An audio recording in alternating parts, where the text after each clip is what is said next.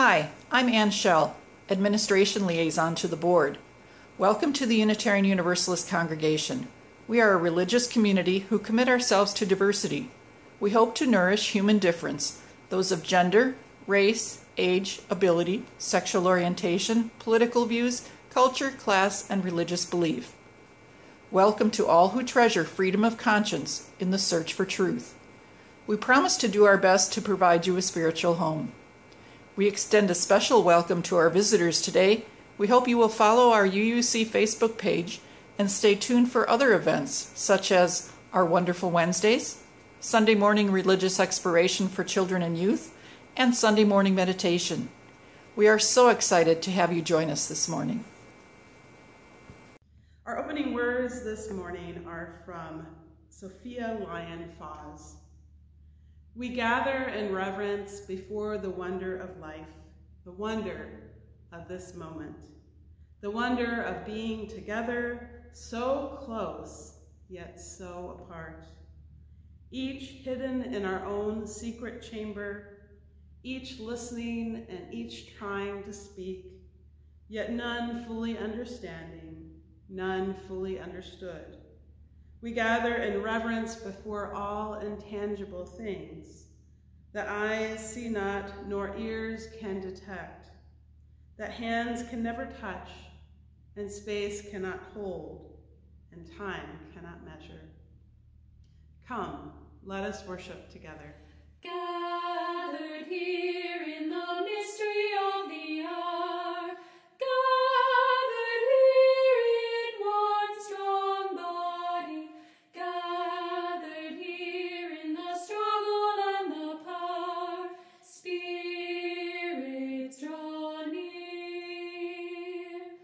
Gathered here in the mystery of the hour, gathered here in one strong body, scattered here in the mystery of the hour, gathered here in the mystery of the body, scattered here in the struggles and the body, scattered here in the struggle of the power, scattered here in the mystery of the hour, gathered here in the mystery of the body, scattered here in the struggles and the body, scattered here in the struggle of the power, Spirit, draw near.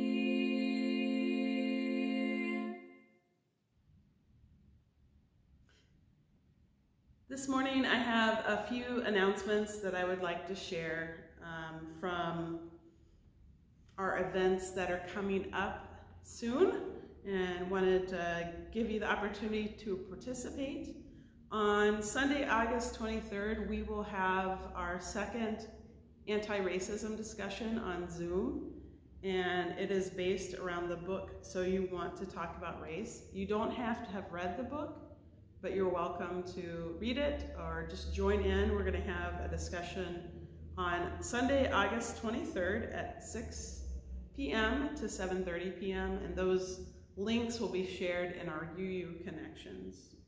Also on Monday, August 24th, here at UUC, myself and some youth from our UUC youth group will be picking up supplies from folks. You can drive by, and we'll be outside from 1 to 3 p.m. on Monday, August 24th. And we'll be masked up and distanced, and it's a curbside drop-off of school supplies for the Eau Claire School District homeless program. And we heard about that from Danny Klaskis a couple Sundays ago. And so this is an important topic and something that we care about at UUC, and I hope you can drop by some supplies, or if you have a middle school or high school youth that would like to participate, please contact me. And lastly, I just want to share we're having a membership class on Monday, August 24th via Zoom, and I will put information in the chat about that. And if you are new to UUC and want to learn more about our beliefs and what we do, or if you're interested in membership, you can also join that class. Thank you so much. We light our chalice with these words this morning. May the light of this chalice give light and warmth to our community when we are joyful and when we despair, and when we feel the warmth spread from our circle to wider and wider circles until all know they belong to the circle of life.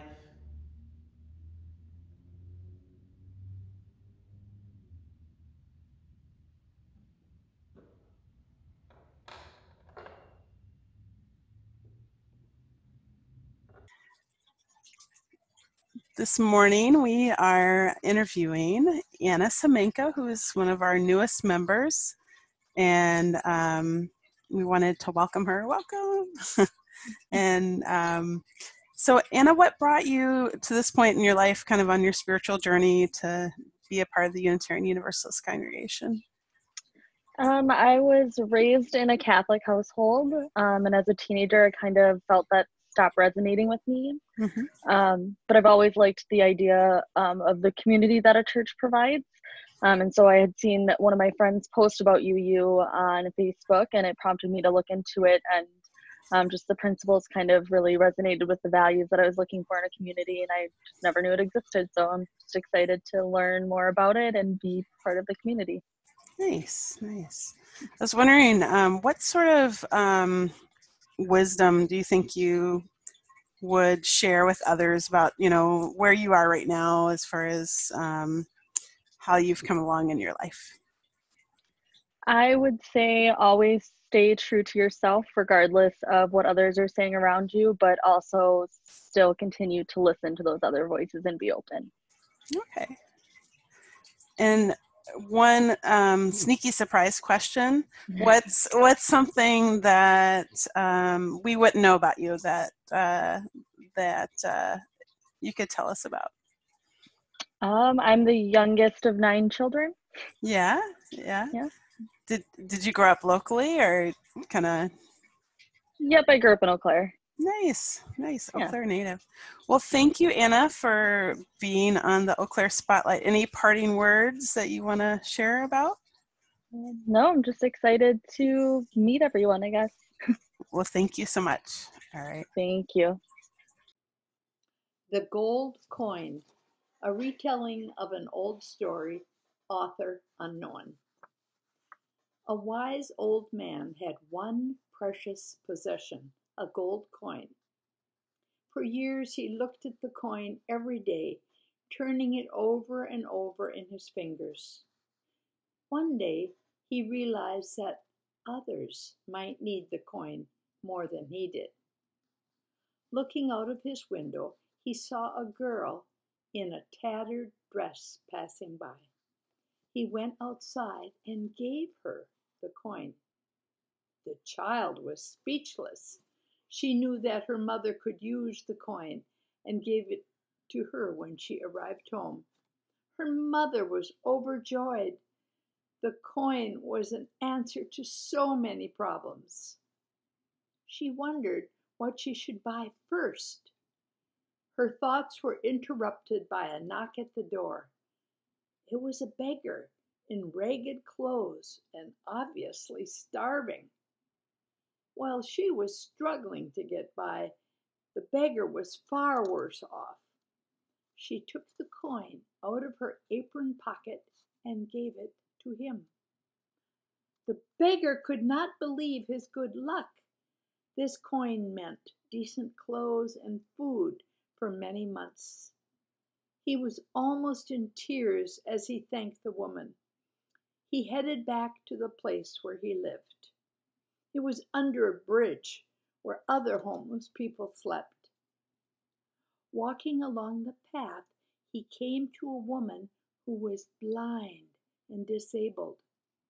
She was sitting on the ground with her crutches beside her. Her head was bowed as she held out her hand in silence. The beggar realized that she was far worse off than he was. At least he could walk through the town and beg at one house after another. Looking down, he knew that she needed the coin far more than he did. Without saying a word, he placed the coin in the old woman's hand. She held the coin tightly, but had no idea of its value. Toward evening, the wise old man walked down the path to take a stroll along the river. He saw the blind woman and said, "I know that you must be in great need, but I have nothing to give you but my friendship." Tears began to roll down the woman's cheeks. No one ever spoke to her. She reached into her coat pocket, took out the coin, and said, "I don't have much, but please take this coin for your incredible kindness."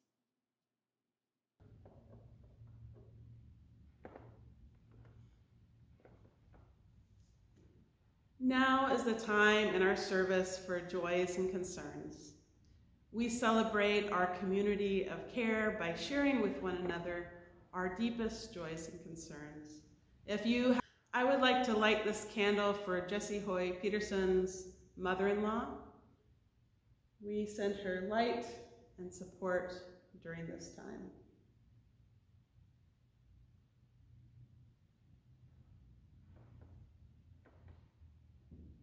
I would also like to light a candle for all the students and teachers and staff and families and everyone being impacted by choices that they're making for this coming school year. Compassion to everyone as they consider what is best for their own families and how it impacts themselves and their community.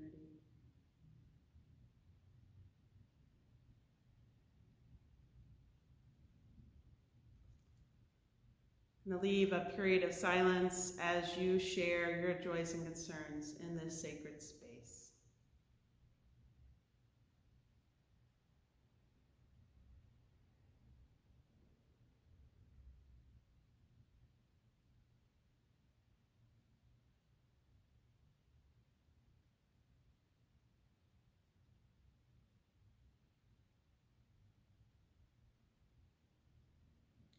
Light this final candle for all the joys and concerns too tender to escape the folds of our hearts.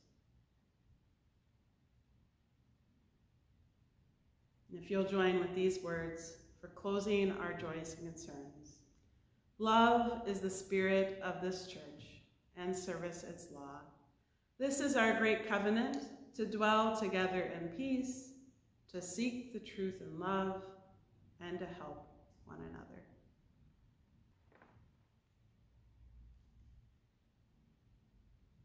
We give thanks for the gifts given today, our caring for each other and our material goods.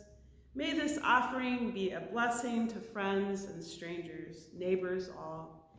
Each Sunday we give half of all non-pledge donations to nonprofit organizations that work to help others. You may give a check and make it out to UUC. You can drop that in the mail or drop it by the congregation. There's a mailbox by our door. It's also possible to donate online at uueauclair.com or even to text to give at 84321. With gratitude for the abundance in our lives, we give to help people in need and to support the work of this congregation. The offering will now be given and gratefully received.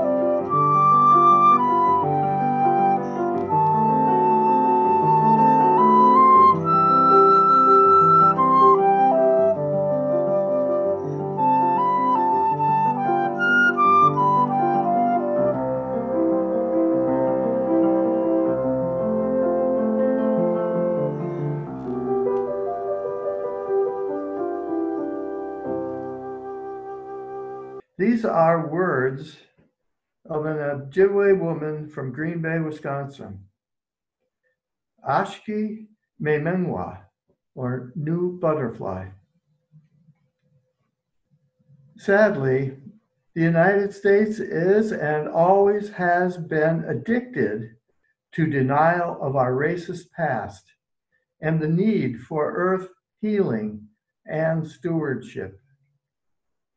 The vast majority of Americans simply want to get on with life, believe that all is in the past, imagine that it is over, pretend human power is greater than nature's power, argue that they didn't do it, justify that they are therefore not responsible.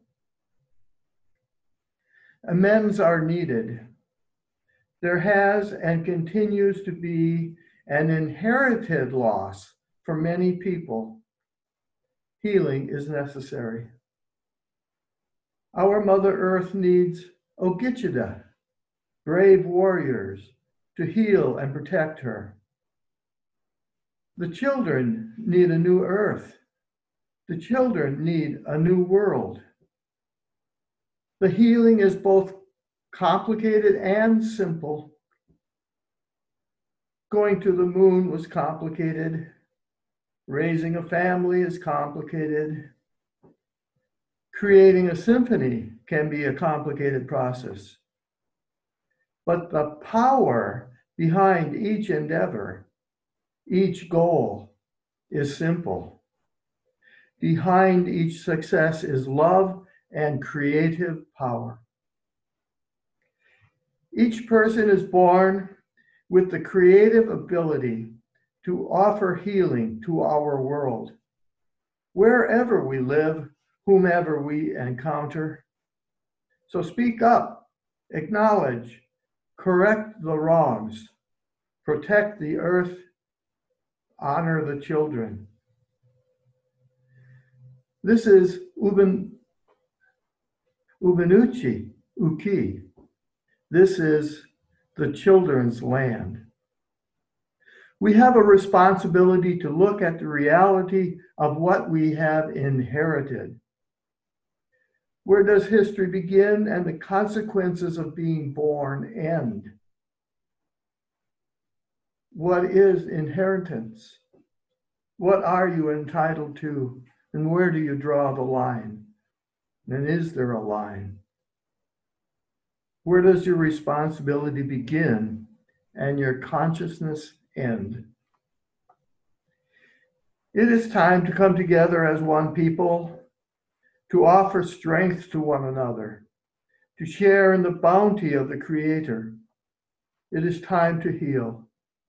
Both the inherited victims and the inherited perpetrators need to heal. Our Mother Earth needs to heal. Ashke Memenwa. Hi, I'm Rick Magyar, and today I will be speaking a little bit about the Anishinaabe worldview and way of life. This will be mostly about the traditional way of life, which is the way it used to be, and which, of course, now, post-1980 or so, many of the Anishinaabe, the younger ones, are trying to get back to trying to restore some of the values. They can't do all of it, obviously. They're not going to be living in bark houses or something. But a lot of the traditions that were there, which were very strongly ingrained in their way of life, they would like to bring back again. And they need a lot of help in this regard.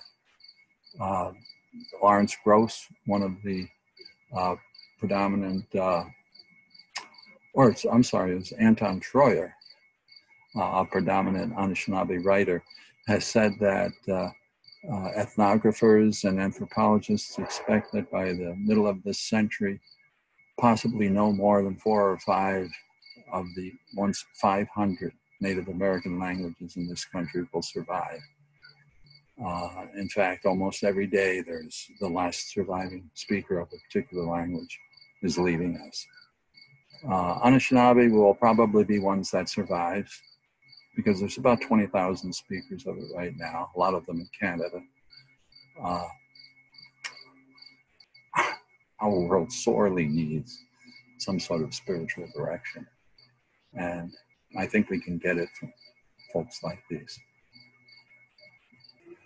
Bonjour, Rick Nindajinakas, Chippewa Falls, Nindunjiba, Gawin Nindodabasi, Oma Aking Nindaya, Manidog Wabanong, Manidog Jawanong, Manidog Ngavianong, Manidog Gawedanong, Manidog Ishpeming, Manidog Oma Aking, Ninoa, Manidog Miziwe, Nigwich, Nino Bamadazian, Ninoa, Gimama Kimanan, Gimigwech Mindaman, Dagowi Dukawashig, Chinatawe, the Boyan, Miigwech, Joinamian. Briefly, what that was is the way an Ojibwe person would introduce themselves. What I said was, my name is Rick, I live in Chippewa Falls. I don't belong to any clan, obviously, since I'm not Ojibwe. And then I appeal to the spirits of the east, the south, west, and the north, in that order, and then up above and down below. And in case I missed any, the spirits everywhere else. And I asked them, I thanked them first for my health and for my Mother Earth.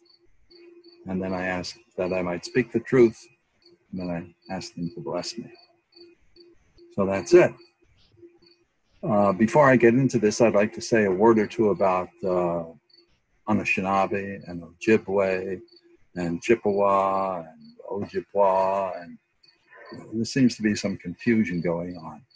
Okay, so originally, the Ojibwe, or the Anishinaabe, I should say, were a group of people who lived in the northeastern coast of the United States near the mouth of the St. Lawrence River, up in present Newfoundland. And about 600 years ago, they received a prophecy that said they better start moving west because there's going to be an onslaught of light-skinned people from the east sometime in the future. This was about 100 years before Columbus. And so they started up the St. Lawrence River, stopping first at Montreal and Quebec for about 100 years or so. And then they moved on to Boating, which is present Sault Ste. Marie. And there they split into three groups: the Potawatomi, or Keepers of the Fire, the Ottawa, who meet with the traders, and the Ojibwe, the Keepers of the Faith. And they stayed in Boating for about 150 years. And then they further moved west until they got to Monacani, the place of the yellow-breasted woodpecker, which is today known as Madeline Island. And they lived there for about 150 years. And then after a while, they decided to move onto shore, and they populated the upper peninsula of Michigan, northern Wisconsin, northern Minnesota, and a little further west. You can see from this diagram here their path that they roughly followed coming from the northeast of North America. And it shows what they call now the southeastern Ojibwe, the northern Ojibwe, the plains Ojibwe, and the southwestern Ojibwe, which are listed as Chippewa. Chippewa is a name that was given to them by the Americans. It's not one that they themselves gave themselves, and so they generally don't use it too much when referring to themselves. They prefer Ojibwe, and in the last 10 to 15 years, many of them have started going back to the original name, the Anishinaabe, or sometimes, as they call themselves, Shinabs, same as they call us Chimuks, which is short for Gichimukuman, or the Long Knives. I'd like to talk a little bit about the Anishinaabe worldview and the way of life. First off, of course, I should let you know how I got into this in the first place. A few years ago, I decided to take a course in Ojibwe-Mowin, which is the Ojibwe language, or Anishinaabe-Mowin, at UW-Eau Claire. And concurrent with this class is a once-a-week session on Ojibwe culture. And during that class, that one credit that was added on to the language class, I learned stuff about Native Americans that I just completely was unaware of for all my years of education. Besides all the history book stuff that we get, you know, about the Battle of the Little Bighorn and Wounded Knee Massacre, and it was the Dawes Act, or the Allotment Act of 1887, that resulted in fully 2/3 of all the native reservation land in the U.S. was taken away by the U.S. government and sold to white settlers, which is why you find so much of the boundaries of reservation listed on the map, and yet when you get there, you find out that 2/3 of the land is owned by white people. Then there was the boarding schools, which operated for about 100 years. I never knew about this until 1973, where Indian children were taken forcibly sometimes from their homes and carted off to boarding schools. Could be hundreds of miles away, the further the better, where they were indoctrinated with the glories of white civilization while constantly being told how stupid and backward their own cultures were. They were punished severely for speaking their own language. They were sexually and physically abused. Over 100,000 children were subjected to this treatment, which was designed to, quote, kill the Indian to save the man. Forced assimilation was the official policy of our government. Add to that the realization that, according to the book 1491, the latest estimate by anthropologists and ethnographers is that there were about 20 million inhabitants of the North American continent the year before Columbus arrived. And that in the US Census of the year 2000, or 1900, excuse me, there were 200,000 Native Americans remaining. Do the math. That's a reduction of 99% over 400 years. It was not until 2008 that a resolution was introduced into the United States Senate to at least apologize to the Native Americans. Of course, it took 5 years of struggle in Congress until it was finally passed. And in 2009, President Barack Obama signed an official apology. No recognition of the boarding school tragedy. The Canadian government has done so. They went from 2008 till 2015. They had a Truth and Reconciliation Commission. And they, as I said, just ended that. And I think we could really use that in this country. The devastating effect that colonization has had on the Anishinaabeg people has left many of them reeling in what Lawrence Gross, an Anishinaabe writer, has called post-apocalypse stress syndrome, or PASS. He says PASS is like PTSD on steroids because it attempted to destroy an entire culture. Historians note that when such a devastating attempt at destroying a culture has been done in the past, it has taken between 100 and 150 years for the culture to recover, if it recovers at all. Yet there is hope. A prophecy that had circulated in this country, in Indian country, in the middle of the last century, said that the people would search out, the Anishinaabe people would search out their elders and traditional teachers again when the eagle flew to the highest place. And on July 20th, 1969, everybody on Earth watched on television when the Apollo 11 landed on the moon and the men transmitted the message back to Earth. The eagle has landed. Indeed, efforts to revitalize the language and culture of the Anishinaabe have been underway for about 25 years. like Wadukadaring, which means we help each other. It's a language immersion school at LCO, Lakudare, up in Hayward. And there's a few other places. Minnesota has one or two. Which brings me back again to Ojibwe, or Anishinaabeg. One of the first things I noticed about this language was that the language was totally unlike any of the European languages with which I was familiar. This is largely because the structure of the language is predicated on a particular worldview. For example, Anishinaabeg, like most indigenous languages, is comprised of approximately 80% verbs and 20% nouns, while most modern European languages are just the opposite, consisting of about 80% nouns and only 20% verbs. What this means for us in the latter category is that since nouns are used to name things or objects, that we generally see the world as a collection of objects intended to be used for our own purpose, ostensibly for our own good.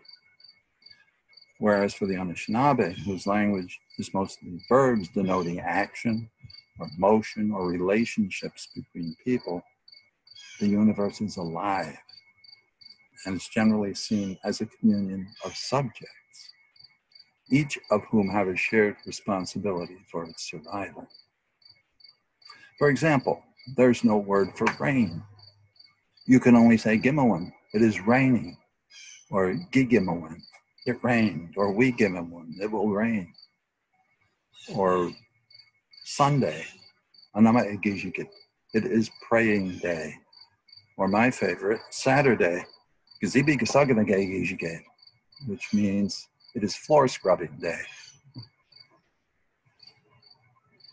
When you translate from French to Italian or German or French, it's merely a matter of finding the correct word to describe familiar concepts. But to translate to Anishinaabe, it's a totally different experience. It's because they don't see the world the same way as we do.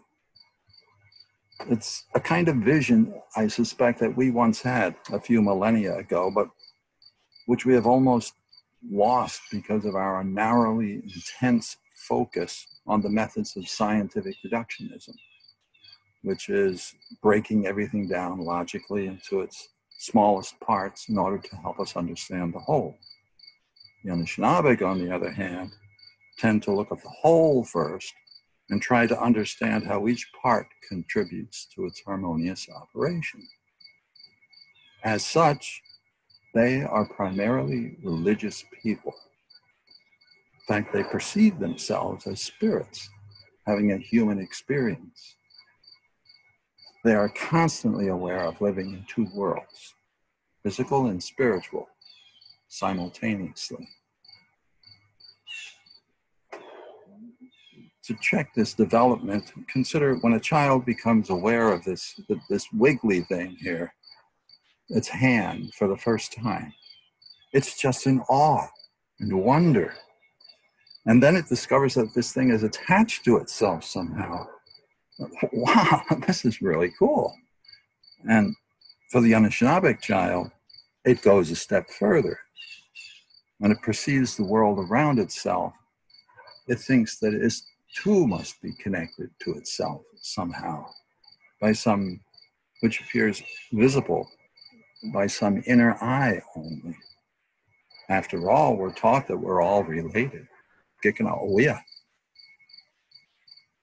And so the child is instructed throughout its life. Its goal is to figure out just how it fits in to the whole rest of creation and what role it must play. And so it learns about Nokomis Gijik, grandmother cedar, and Mishumas birch, grandfather birch. Additional knowledge, or Gikandasawan, is learned from observing the behavior of its parents and other members of the community. Also, there are the most important teachings of the Atazukanik, or sacred stories, of the elders, formerly shared only on winter evenings, though in recent years many of them have been written down in hopes of preserving them for future generations. Still, the full depth of meaning contained in these stories can only be fully appreciated and understood by fluent speakers of Anishinaabeg. How else might you realize, for example, that bear, box, the color black, and fasting for a vision were somehow connected? Bear is Mukwa, box is Mukuk, black is Mukadewa, and vision fasting is Mukadeke. They all start with Muk. How are they connected? A bear hibernates in a small place like a box, which is very dark, and fasts for a long time, which is how these words get connected. And you have such connections between other sets of words as well, which again, you're only going to appreciate if you understand the language. The Anishinaabeg considered the Atazukanik, these sacred stories, to be alive, not in the sense of a cat or dog or some other animal, but because they had the ability to work co-creatively with the listeners to inspire them and help them shape the world. In this way, they can transform it. According to the Anishinaabeg, the ability to transform oneself or others is one of the dominant characteristics of personhood. And so for this reason, they regard animals, trees, the thunder beings, the sun and moon, and sometimes even stones as non-human persons, because they can transform themselves, or they can assist in transforming other persons. Stones, in a sweat lodge, you pour water on the hot stones and it creates steam, which then cleanses you and helps change you, bring visions. To the Anishinaabe, these fellow persons have the same rights and responsibilities as do we. They are therefore to be treated with great respect. This is not simply some superficial environmental ethic. It is ingrained in their entire way of living. The primary lessons the Atazukanik strive to teach, of course, are about the madaswin, or the good life, and how to obtain and maintain it. On the surface, of course, this means living in harmony with your fellow persons, with the natural world, both humans and non-humans, and having meaningful family relationships, good health, longevity. But of course, this external appearance of the madaswin is based entirely on a deeply maintained internal balance between mind, heart, body, and spirit. Or to put it another way, between your thoughts, your emotions, your bodily feelings, and your spiritual intuitions. This is shown here on the medicine wheel, where each of these four aspects of the self is also granted a color and a direction. You can see here, white, Wabishka, is for the mental, the mind. East, Mesqua, red, is for the spiritual. Physical is south, Ozawa, yellow. And Makadewa, black, for the emotions. And then, of course, if I plug this thing in here, little stick, we have a three-dimensional wheel where it's blue heading up to the sky and green going to the earth. Incidentally, these are the only 5 colors that are formally recognized in Anishinaabe. For example, if you wanted to say something was pink, you'd have to say Beginsawande, which is the color of bubblegum. Or if you wanted to say something is dark bluish purple, you would say Minande. It is the color of a blueberry. So It's the way you get the other colors. To the extent that the four aspects of the self, body, mind, heart, and spirit, are kept in the proper balance, you can expect to experience B'madazwin in your daily life. In fact, many of the Atazuganig sacred stories relate tales of how Wenebojo, their culture hero, or some other character temporarily gets one of these four more dominance than the others, and the consequences that follow until the balance is again restored. Yu Gijikuikwe was a woman of four skies from Odawazagaeganing, which is Lakudere Reservation up near Hayward, has written of the medicine wheel. I was told if you were tired and weak, go to a straight, tall tree. Put your arms around and hug it real hard. I did just that. Suddenly I felt the tree take me fast down to the bottom of its roots, deep into Mother Earth, where I felt the strength, safety, darkness, and depth. And just as fast as it took me down to the deep into Earth, it took me up to Father Sky, where I saw his strong arms reaching outward and upward toward purity, beauty, and infinity. Instantly, I remembered something that an elder had told me. When you can see the direct line from Mother Earth to Father Sky, you will know the sacred meaning of life. This goal of keeping the four aspects of the self in balance obviously cannot be achieved without the effective help and cooperation of both human and other than human persons, as well as by your own personal efforts. This is why all Anishinaabe boys, especially, aspire to undergo the puberty fast, Makakdewum, or vision quest. This was the means by which it was possible to establish a direct social interaction with persons of the other than human class, and also to acquire for the first time a spirit helper. Such spirit helpers are not mythical, they're real. Because for the Anishinaabe, everything that is perceived by the senses, everything we think, everything we envision, imagine, conceive, dream, and intuit, they're all inseparable aspects of his reality. And they're all vital parts of his life. The psychologist C.G. Jung has observed that in the history of the human race, we in present-day Western civilization are now unique in our disbelief in spirits and the value of dreams. Indeed, if a boy received blessings during his puberty fast, and as a man he could call upon the help of other than human persons when he needed them, he was well prepared for the vicissitudes of life.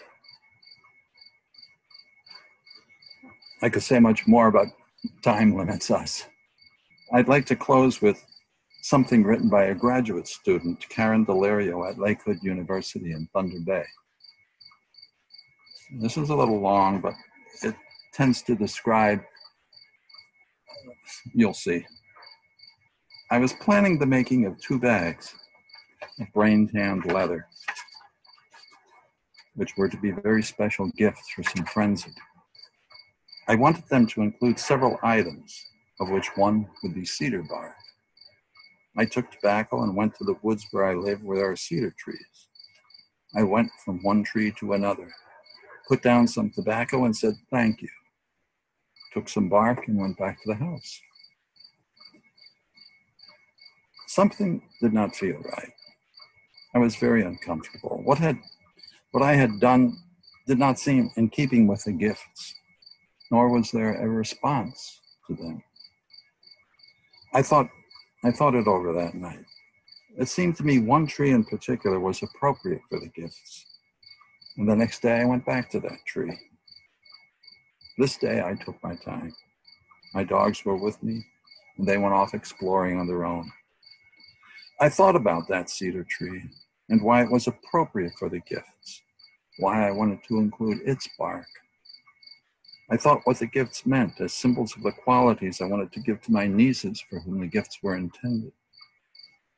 The daily sounds of the woods receded, and suddenly there was the squeaky sound of a pileated woodpecker's wings as he flew close to me. He landed on a nearby tree and drilled for a few moments. Then he left. Next came the burst of busy rustling and flapping as a grouse flew up to a branch in front of me, where she perched for a few minutes and then left. Then there was an insistent dry rustling noise behind me until I finally turned around. A white-breasted nuthatch was vigorously scrabbling through the curlings of bark on a birch tree. I sensed it was now the time to give the tobacco to the tree. I then took the bark I needed, and the dogs and I returned home, along with the common sounds of the woods. This day I knew I had acted correctly.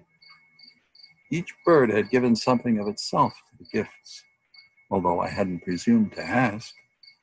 I had thought what the gifts were for and who they were for. The world ordered itself around me and interacted with me differently than it had the day before when I thought, and therefore acted in a different way. This experience illustrates what I call the transformative process, a combination of experience and reflection.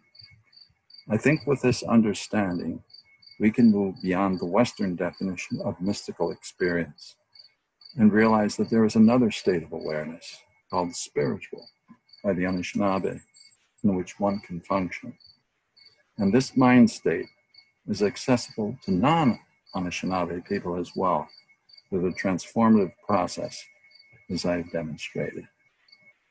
Thank you. Is that you? Now is the time in our service where we extinguish our chalice. We extinguish our flame, but not the light of truth, the warmth of community, or the fire of commitment. These we carry in our hearts until we are together again.